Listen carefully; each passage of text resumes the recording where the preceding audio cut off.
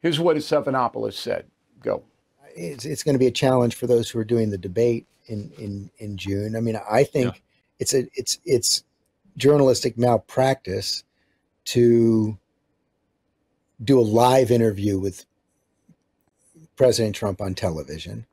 You know, one of the former president's techniques is also simply to keep on changing the subject. I think that's something that has always been perilous, you know, a challenge for interviewers, but the same thing will happen in the debate.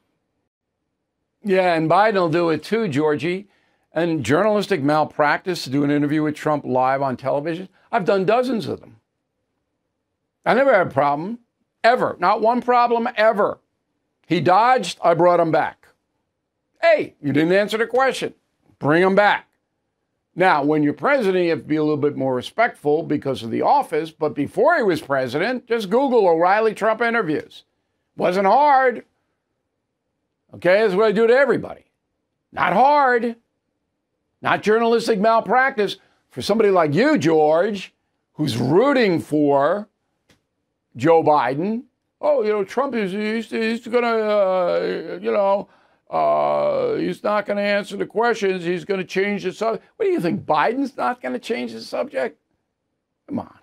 Thank you for watching. To view full episodes of the No Spin News anytime, sign up to become a BillO'Reilly.com premium or concierge member today.